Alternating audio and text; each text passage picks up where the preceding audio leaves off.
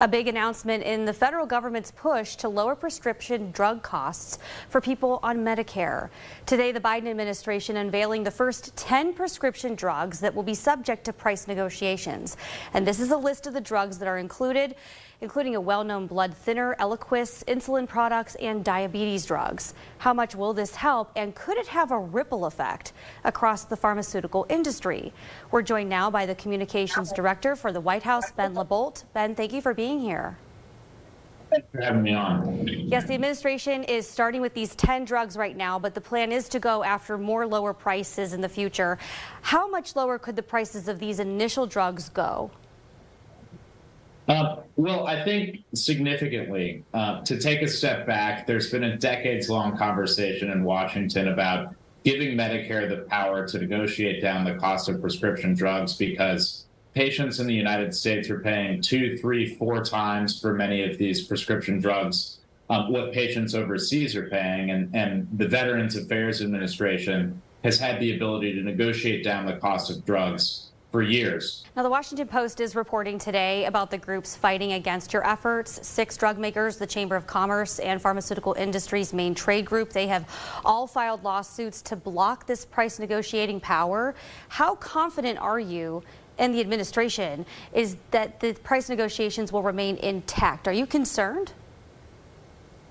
No, look, we're confident in the law. We're confident in our legal strategy. This is something that 80% of Americans support, giving Medicare the power to negotiate the cost of prescription drugs. It's something that the VA has had the power to do for years and done so effectively to save veterans on their prescription drugs. And the president isn't just stopping with this provision. There's lots of provisions in the legislation to bring down healthcare costs and prescription drug costs. For example, he, through this legislation, capped the cost of insulin at $35 a month when many patients were paying $400 a month, for example. So, it's telling that the industry wants to protect their profit margins. Is it possible that the drug companies could raise prices of these drugs on other people who have private insurance to make up the loss in revenue?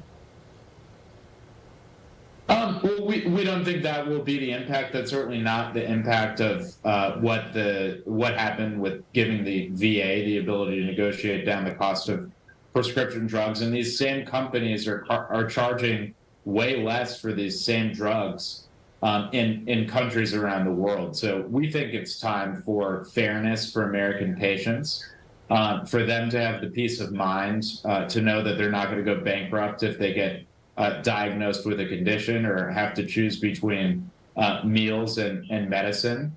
And hopefully the companies will step up in the long run here and understand what's important.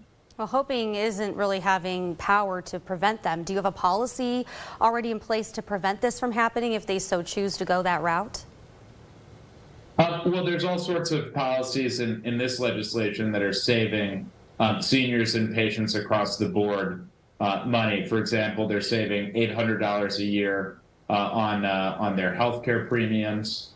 They're saving on this set of prescription drugs. We'll know the rate at which they'll come down, but the estimate so far is that each of the seniors, one of the 9 million seniors on one of these drugs, will be saving $6,500 a year.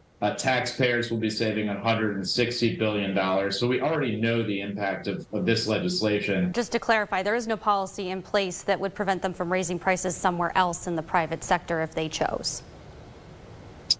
Well, again, what this legislation does is it is empowering the government to negotiate on the cost of prescription drugs, which we've done for veterans right, no, for you years. said that. It's just for the private holders, like people at a company where they're working for their own private insurance, that doesn't cover them. That wouldn't protect them if the company. Yeah, I'm sorry, you've asked that several times. We'll have to get back to you on that question. I can speak to the broader legislation. Well, I think we're done here. Really appreciate your time. Thank you so much for joining us.